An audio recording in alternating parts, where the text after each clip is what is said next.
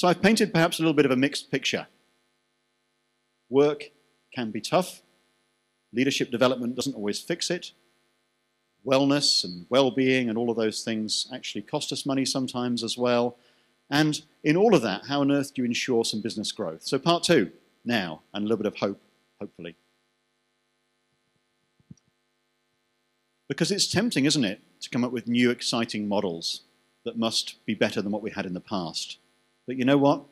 This is the one, okay? If you can operate at the intersection of those circles, it's a pretty happy place to be. You're doing something with purpose. You're doing something the world needs.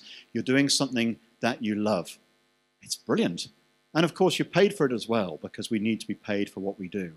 Now, I'm lucky I do that. I've had jobs where I don't do that, and I've left those jobs. But I was discussing with someone this morning how at different stages of your life, and remember this in your own journey, but remember this in your team's journey as well, you have different things going on. You're starting out in your career, you don't like a job, you just leave.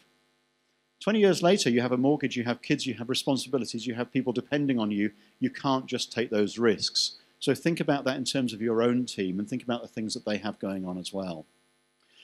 And if you don't operate at the intersection of those circles at work, and you can't change that immediately, change it in some other area of your life. Change it in the voluntary work you do, the community work you do, the connections that you have outside of work, and to give you that sense of purpose, because it is possible.